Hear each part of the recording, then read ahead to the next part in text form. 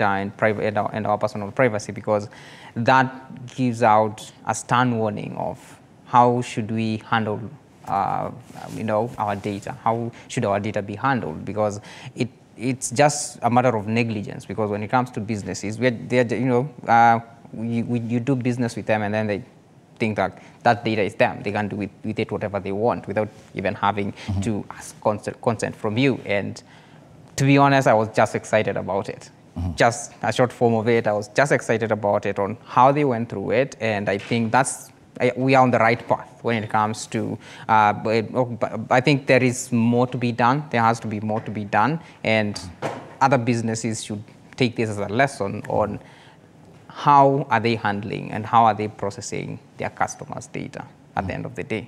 And not just, the second the customer walks out of the door, you think that okay, this information is mine. I can just use it however I want. I can just, businesses need to have like protocols, or they establish some protocols on how we're going to process this information here. And just before we head to how you are innovating to ensure that data is protected, data breaches just go beyond the use of tech devices. And I remember when we were starting the show, I mentioned, for instance, when you want to access a building in Nairobi, most buildings, you're required to write down your ID number and probably some other personal information. What do you think, very briefly, do you think should be done to ensure that such data is well protected and there's no data breach?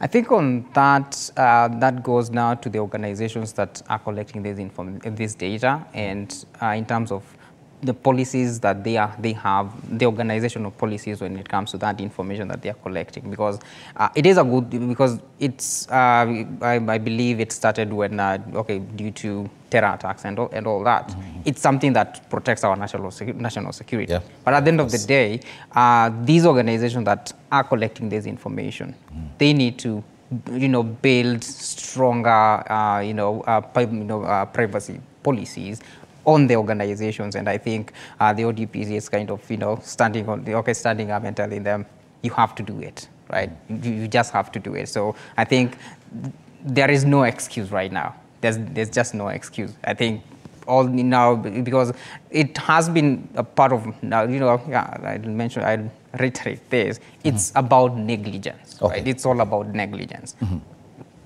Formulating policies around this information that you're collecting, it's not something that has to be complicated, because you need to value this customer that is coming into this building, this person who is coming into this building. How are you protecting the information? They have willingly decided, okay, yeah, I'm not here to harm anyone. This is my information. So how can you just go on a step extra to make sure that that information stays or is used in the purposes that is supposed to be used, not other people trying now to get that information and use it in other ways that are not supposed to, that were not originally purposed for that particular use. Yeah. Yeah. John, you're in the online shopping space. Some players in the online